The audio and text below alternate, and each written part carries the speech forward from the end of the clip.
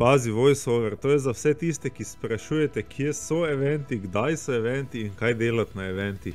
Tu je hiter tutorial, kako najti community tab in na community tabu od SketchUp kanala bo se našli večino zanimivih eventov v Sloveniji in okolici. Sledi kratek opis eventa, kakšna fotka, ki je povezana z eventom, pa tudi Facebook link do eventa.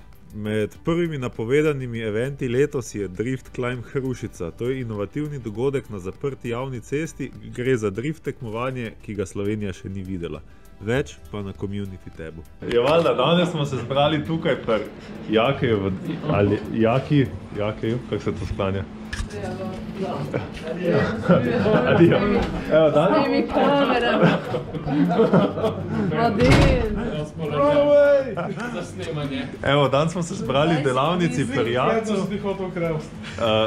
Žvan vizualizira svoj nov projekt, oziroma projekt že teče, vizualizira setup sprednjega vzmetenja na novem avtu. Kaj je namen tega avta, kakšni so cilji? Namen avta je denar prežvršč.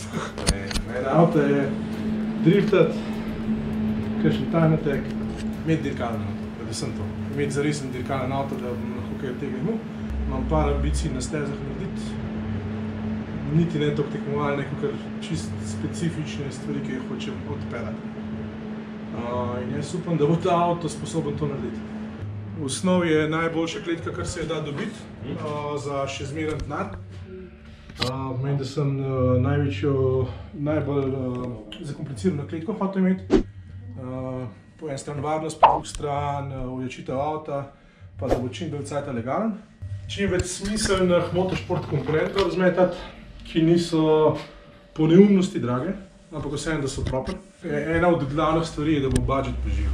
To si v bistvu kupil karoserijo, bolj manj že slečeno, ne? Ja, gole je več. In ta avto je res brez pikerje, kamorkoli pač pogledaš. Osnova mora biti zdrava, drugače neumnost. V osnovi je mišljena za pilota, triuza, standalone, tako da je vse en, kam bom pol kasneje noter zatlačil. Dobro, ne? Tako da, če bo zdaj projekt začel pač ful napredovati, sem lahko vsake 2 tedna tu pa posnamemo progres, ne?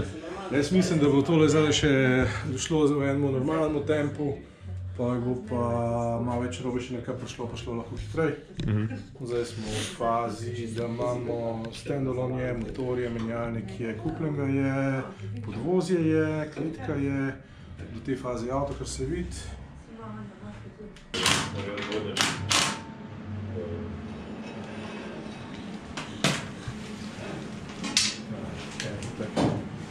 Rabiš kilometer, že je po defaultu. Gotovo. Shit. Uf. Vidim, za kak ester moraš vršti božja mater. Ja, ti stretch time. Kako lepe feltne. Lepa se že zjebal, Jaka. A brat kaj povedal? Za kamero.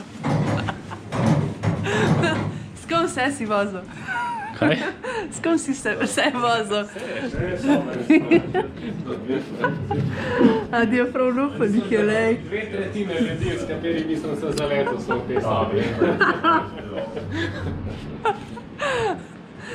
Shit. Počutim se starega, rekel res starimo. Kamo lepi cimer. Osrije, kaj? Švari nam.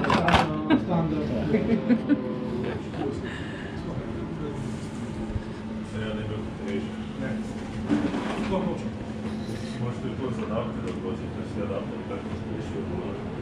Ja, ne si... Erik, igrač še imaš? Erik, veš koliko je to pa imel prazno garažo? Ja.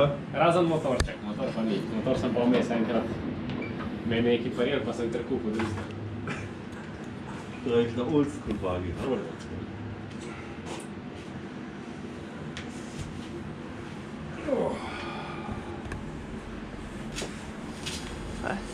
Po moje to mora biti dobro, ta bi po mojem ta prvi šus, ker bi skok pristoj razpadil. Samo plastika ne. Ma ne, bi bil po moje presenečen. Ja. Čakaj, da imaš Kako je to? Drift smo videli. Kaj je to? Čakaj, da imaš Šit, kak dalec so prišli bagi, verjetno v 20 letih sicer, ne? Adijo, vse je shiny, lej. Oj, ko je fajn lok, vidiš, to bi moglo tle narediti. Ja. Ej, lok, Vse je rozast. 97 stopinj, ne? To ne smeš žugi pokazati. Dam neso. Sam fitment nikoli, veš. Jaka. Veš? Nekaj gre ta, da se kao, da se nagne, veš, se gumija se tako nagiba ta. Ja, valjda. To je pa gyro, ne? Zato, ker servo ne ve, kaj se dogaja z avtom, ne? In gyro ti daje counter-steer efekt, samo centriranje. In bolje fora tem, da si gyro gain štelaš in pač to je koliko se ti samo centrira, kot da bi povečal caster, ne? Samo da caster tu povečava samo zato, če hočeš delati weight jacking. In full folka pač dela dejansko weight jacking samo s casterjem. Samo centriranje si pač dela digitalno. Ja, no to mi je tako. Da se ful premikajo stvari, pa tako. Kar se dogaja na teh avtih, ne? To dober zmer. Že ne dela dobro.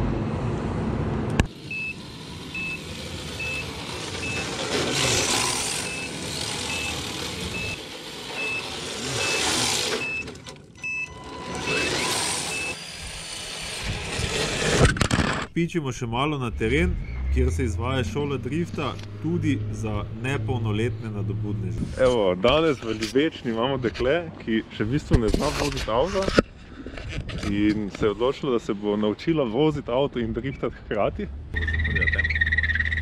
To je tretji sem.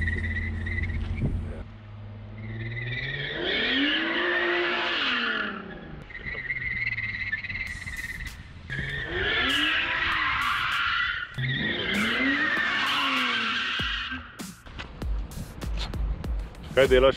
Jutro imam na rogli trening, ko so rekli, da nam malo palce vidi. Evo, na ta novem drift poligonu uporabljamo smučarske palce. To je zato, da se učenci učijo driftati najprej donate, pol pa osmice okoli dveh skupin palc.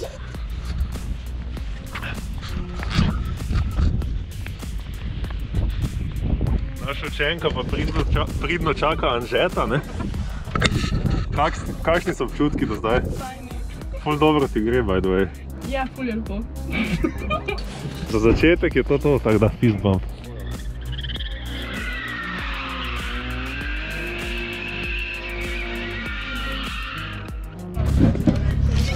In?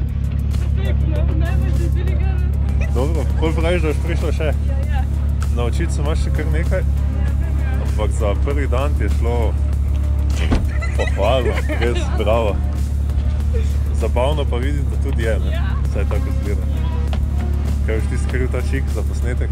Zakaj? Čakaj, skedim. Ne, povej zdaj, ne, kak je šlo pa to. A ja, za prvi super, lej. Zdaj slišal, da ne zna avto še voziti, sklopka, pa to puno se bi krvno, fuck. Bi bolniška vzela, ne, sam pa vse pokrvi kazale punce. Super. Moje, da ima kar svetla prihodnost. Danes sta torej se naučila speljevati, pa dobila si prvi občutek, kak avto zdrsne, ne? Tudi s tem, da ti je Anže pokazal, kak se pelje. Kak je pa plan za naslednjič? Zdaj pa za naslednjič malo poznoviti, kar so se danes navadila, pa naprej ne bo videla. A pa to se že tako skriva za mano. Kjer pa kaj pa? Ja, se je pravilno. To je bil kratek vtis iz šole drifta. Morate vedeti, da driftanje ni enostaven šport in večina učencev potrebuje nekaj ur, preden dobi občutek za zdrs avta in se nauči tehnik, ki jih potrebuješ za kontroliranje tega zdrsa.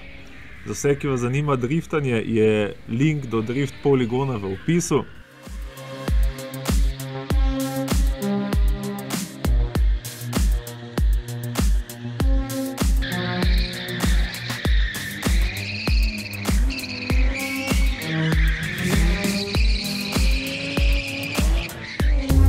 Na vrh mosta. Treba tam se ne zaleteti v ograjo.